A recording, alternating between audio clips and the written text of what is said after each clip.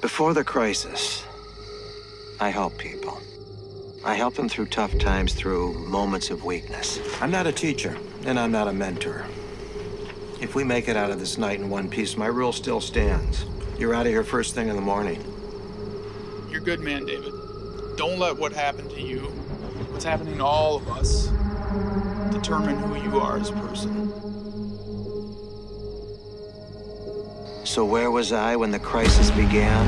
When things truly got out of control? I was living in a world of comfort, in a long and stilted season of zero growth, zero balance.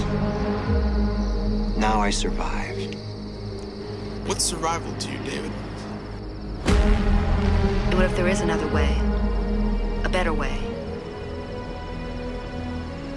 Sometimes we just don't have a choice. The sooner you learn that, the longer you'll survive.